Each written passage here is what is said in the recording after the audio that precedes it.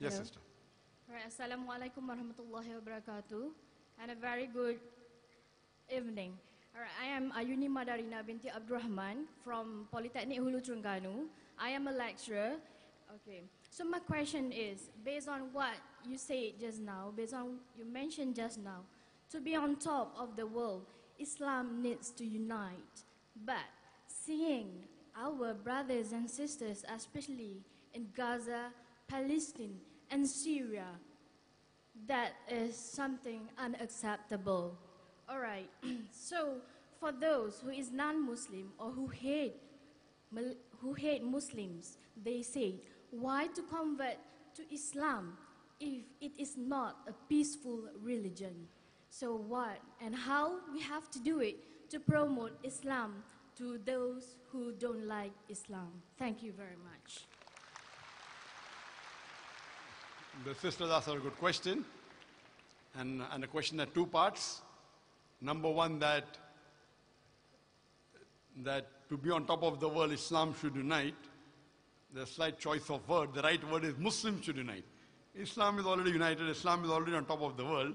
It is the Muslims who are in the firing line. So Muslims, if we unite, inshallah, like the previous days, we will be on top of the world. She asked the question that what's happening to the brothers in Gaza, in Palestine. And our beloved Prophet Muhammad said, it's hadith of Sahih Bukhari, volume number 8, hadith number 6011, where the beloved Prophet Muhammad said that the believers are those that are merciful to one another. They are the one that love one another and they care for one another, and they are like one body. And if one part of the body fall ill, then the whole body, it spends sleepless nights and in fever. So here we agree by the hadith of Muhammad that if one part of the ummah is in trouble, it is the duty of the ummah to support. And I do agree with you that the Muslims as a whole should support the wrong that's happening in Gaza, in Palestine. And normally, I give the example that when we see the world history, we know that Hitler incinerated 6 million Jews, and many of the Jews fled, and some, they went to Palestine, and our Muslim brothers said, Ahlan wa sahlan, you're most welcome. It is like somebody, there is a traveler who requires a roof to live in, and the owner of the house gets the person in his house and gives him shelter. After a few days, that traveler kicks the owner out of the house, and the owner on the doorstep is crying out, give my house back, give the house back. And the world is saying that the owner of the house is a terrorist. This is what's happening. The Palestinians, they welcome the Jews, they said, Ahlan wa sahlan.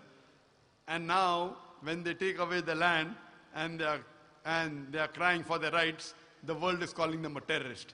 This is the problem with the media. That what we have today is the media. The media is bombarding misconceptions about Islam. And the sister asked the next question, then the non-Muslim, they say that Islam is not a religion of peace, so why should we accept it? Sister, Islam comes from the root word salam, which means peace. It's also derived from the Arabic word silm, which means to submit your will to Almighty God, Allah subhanahu wa ta'ala. Islam in short means peace acquired by submitting your will to Allah subhanahu wa ta'ala, to Almighty God. Today what we find in the media is picking a black sheep of the Muslim community and portraying as though it's a religion of terrorism. The Muslims are fundamentalists. So this is the role of the media. What we Muslims should do is use the media to remove the misconceptions. And that is what Peace TV is doing. One of its role is to counter the virulent propaganda of the Western media against Islam. And that is the reason, mashallah, today, alhamdulillah, Peace TV has a viewership of more than 100 million, the English channel, out of which 25% are non-Muslims.